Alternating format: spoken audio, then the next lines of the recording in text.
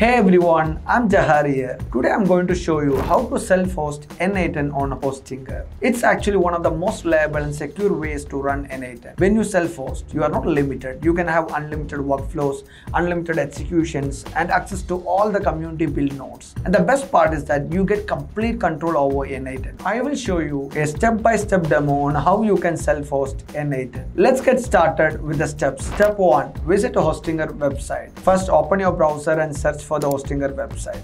Click to open it. Now change the region if needed. Step 2. Choose hosting plan from the options. You will see web hosting, website builder and VPS hosting. Since we need VPS hosting for n8n, let's select that. When you choose VPS hosting, you will see different plans. For example, the 24-month plan gives you several options. The most popular one is $6.99 per month. Here I'm choosing the $6.99 per month plan. Step 3. Select server location. Choose the server location with the best latency near your region. For us, it's India. Then you can select the operating system. This step is optional. After setting a password, just click continue and pay.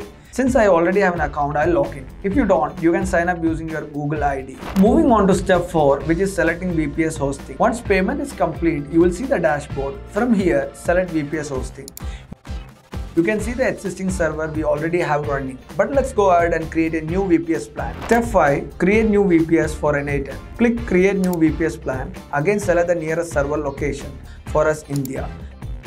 Now search for n8n, you will see 3 options. This is the one we are gonna select. Here you will see it's based on Ubuntu 24.04. Select it, then set a root password. Make sure to remember this password, it's important. There is also an optional paid feature for password retrieval, but we'll skip that. Now the VPS with n8n is created. Here you can see all the details including the IP address, CPU usage, memory usage and disk usage. By clicking manage, you can access the operating system, change the password and configure security settings. You can also create SSH keys for your roles. We have now successfully self-hosted n8n using Hostinger. You can give your instance a name, enter your email, first and last name and set a password. Once that's done, you land on the n8n dashboard. Here you can start creating workflows.